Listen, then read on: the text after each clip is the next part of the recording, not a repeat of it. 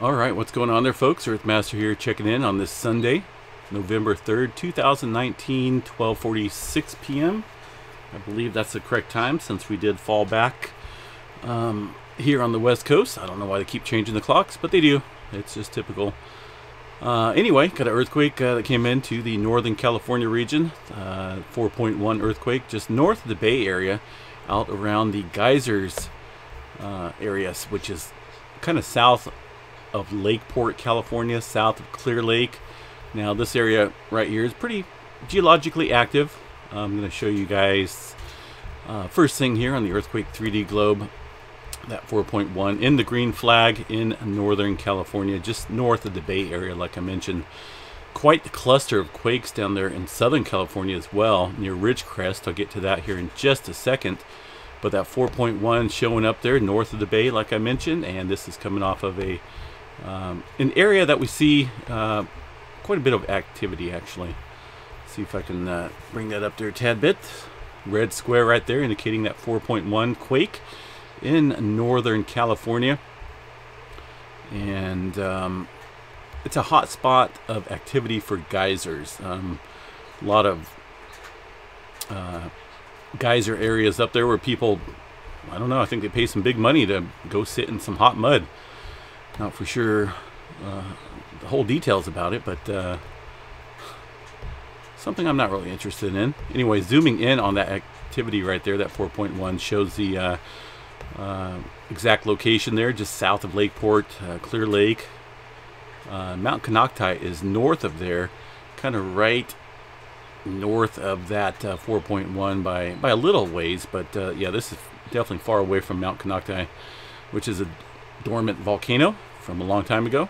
Beautiful area, not so beautiful politics around that region, but the area itself in general, the scenery is pretty cool as far as nature goes. But this 4.1, kind of a larger quake for the geysers area. I know they've had quite the amount of earthquakes as well within that region, and this is just something that goes on and on and on. 52, looks like 52 earthquakes just over the last week or so of quakes in that region. Now a lot of times we'll see a couple threes, quite a few twos, you know, hundreds of ones, but this one here is up in the 4 range magnitude. And this also followed a 3.7 that occurred yesterday in that same region. 3.7, of course, a little bit smaller than the 4.1, but kind of an uptick in magnitudes there in this area that we'll keep an eye on over the next couple days or so. Now, speaking about the earthquake activity in Southern California, still quite a bit of activity. Let me bring up this other map here and show you guys. Been a pretty quiet day so far. Here for me at least, just trying to get some, like I said, some laundry done and some other stuff around the house while I have time to do it. Okay, so let's see what we got going on here. I have to rearrange this map a little bit since I've messed with it on the previous map. This here is a 1-day magnitude 2.5 and above. Just 3 earthquakes in this region of magnitude 2.5 and above, like I mentioned, 3.4 being the latest near Cyril's Valley, which is kind of near the Ridgecrest area. I do want to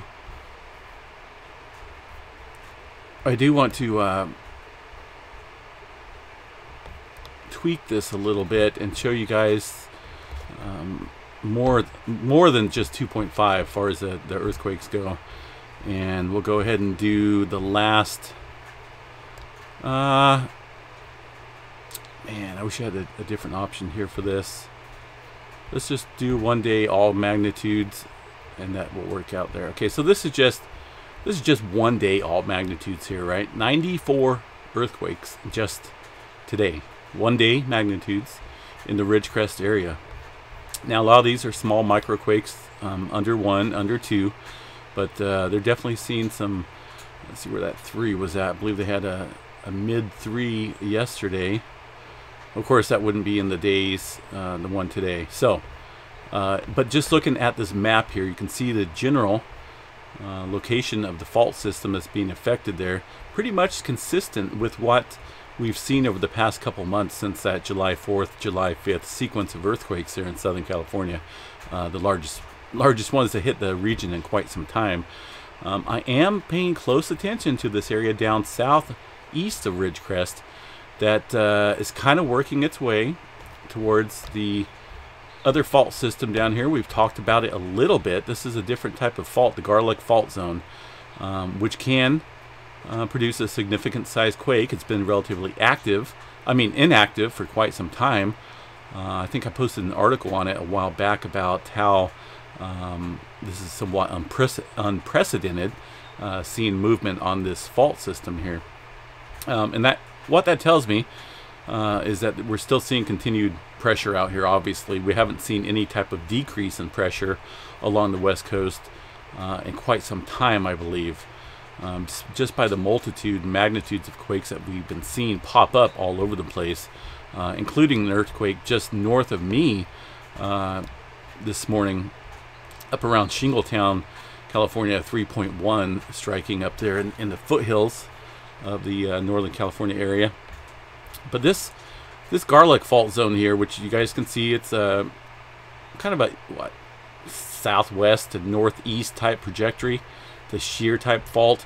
Of course, this stuff right here can hold quite a bit of pressure before it releases. But if you take a look over here towards the southwest by about 35-40 miles or so, you got the super dark red line there indicating the plate boundary of the North American plate and the Pacific plate, known as the San Andreas fault zone. Right, that's pretty significant area down there. So we're gonna have to keep an eye on this and see if this further earthquake activity will play any effect on that Garlock fault. Like I said, it's migrating further down to the south than we've seen it before, and now we're starting to see a little bit of earthquake activity specifically on that fault. Nothing big.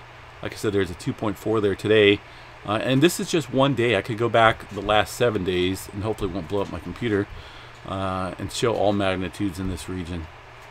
Continue anyway. It might be a little pause. Let's take a look here real quick. Get this off of here. Okay, it didn't do too bad. So yeah, this is 7 days, all magnitudes here now. Still quite a cluster of quakes within that region of the Ridgecrest area, and down towards the south along the Garfault system, Garfault fault zone. Not a whole lot of past activity over the week. Most of it has been relatively fresh just today. There was some activity, it looks like, in sequence up here where these blue dots are now popping up, where I'll click on them for you guys, near Bodfish area. And that's kind of up there in the hills and the mountains, and kind of in a sequence of a line, so to speak. You guys can see that line that is up here to the north of the Garfault system there, where those blue dots are now popping up. There's about 6 of them here in this region, and they're all kind of like laid out in a line with what do we got here? The White Wolf fault zone. I'll have to take a look at that. It's not directly on that, but it's kind of off in the mountainous area of Southern California there, where there's no specifically named faults out there. So just a further belief that, we're still seeing a lot of pressure in this area here. This is just the last one day of all magnitudes. Just think, since July 4th, July 5th, how many earthquakes have taken place there. How many aftershocks have taken place, I should say, because that's what they like to call the smaller quakes from the main shakers. A lot. I'm talking probably well over 100,000 earthquakes or more, and that's being very, very lightly configured there. It's just, I think it's a lot more than that. I do want to get a total number eventually, but you can see today there's still quite a bit of activity popping up in the Southern California region near Ridgecrest, and we're seeing that kind of work its way down towards the Garlock fault zone, which kind of extends right over here to the The well-known San Andreas Fault System, the southern part of it, which extends into Palmdale, Lancaster. You got Victorville. This is the area right here, right around Los Angeles as well, that you know, people fear. This is the one that scientists are talking about that has built up pressure over the past 150 years, I believe, with no major quake on the southern part of this San Andreas Fault System in that time. It might be a little bit longer. I can't remember the exact dates, but this is the area that's they're talking about that's locked and loaded and will produce a big one. So with another, you know, with a fairly good-sized major fault running into that San Andreas Fault System, the plate boundary there, with pressure now being applied on it and increasing, it looks like, through today, this might be something to watch, folks. Be on guard. I will be posting further updates if they become necessary as we watch, you know, Southern California just shake a lot today. 7 days, of course, is this map, so a lot has happened just over the week. What are we looking at? 733 earthquakes in the last 7 days in this region. Not a whole lot along that southern section of the San Andreas Fault System, folks. Not much movement at all. That's the area that's continuing to build pressure, continuing to wound so tight, you know, from all the movement around it, from various different parts of the plate and the plate boundary. Everyone else is moving, but this system, this section right here, continues to just build up pressure until one day, well, until one day it pops. I mean, that's going to be pretty catastrophic down there. But we will be keeping an eye on it, folks. As always, I am running live data from that station down there in Southern California near the Ridgecrest area. Looks like, let's see here. We can go back. That 4.1 did show up on quite a few stations here. Looks like they're off the map now. As far as off the data goes, over here to the bottom side of your screen. But anyway, live data stations right now. Southern California, I got Fiji up here, Mendocino, California, close to me. That's this station right here that 4.1 showed up on rather nicely. San Andreas Fault System here in Hollister, which is kind of like central northern part of the San Andreas Fault System. And then this station here, China Lake, which is the one where we're seeing, you know, just massive amounts of aftershocks near Ridgecrest, California. That's this China Lake station here. So, you know, the majority of my stations right now are based in California and in Southern California, just because it warrants it right now. It's pretty interesting to see the activity that's going on down there. Anyway, folks, I hope you guys have a great day. I'm going to jump off here, continue laundry, continue cleaning my house. I did put a little turkey running up here. I don't know if I want to keep that thing on there until Thanksgiving or not. It's kind of just like a little decoration. But I kind of look at it for a second, and all of a sudden I start feeling like hypnotized, and I'm not for sure why. Because it's just a turkey that's walking with an animation. But anyway, folks, have a good day, have a good weekend, enjoy the rest of your weekend out there, and we'll chat you guys a little bit later. Peace out.